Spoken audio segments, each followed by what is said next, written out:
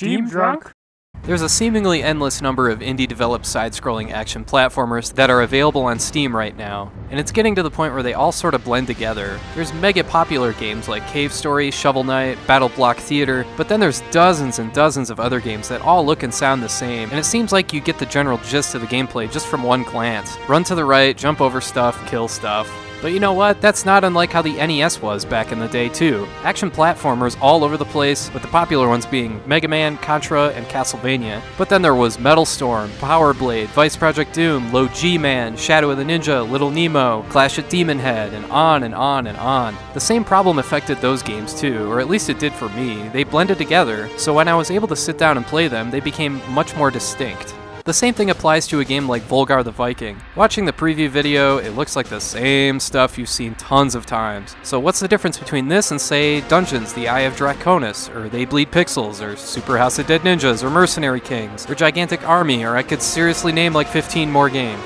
One difference is that you immediately start hacking and slashing everything right from the get-go. No story, no nothing, just go kill stuff. What you see is what you get. Another difference is that this game is really, really hard. I'm talking Hagane, Ghosts and Goblins, Ninja Gaiden, Castlevania kinda hard. Volgarr the Viking is a puzzle platformer that requires a lot of trial and error. In other words, you have to memorize certain patterns and enemy spawning points, and you're going to die a lot. And let me stress, a lot. The gameplay's closest comparison is probably Super Ghouls and Ghosts. It has a very similar double jump, with the difference being you swing your sword for an attack as your second jump. You also get weapon upgrades for your sword, and you can throw a spear, giving you a myriad of ways to make enemies with high blood pressure burst like blood-filled water balloons. The spear has an additional functionality where you can stick one into the wall and use it as a jumping platform, kinda like Darkwing Duck for NES. You'll be doing that a lot, as the level design is a lot more open-ended here than the games that inspired it. Make no mistake though, it's still mostly walk to the right and kill stuff. The levels are very long, and you get just one checkpoint in the middle of each.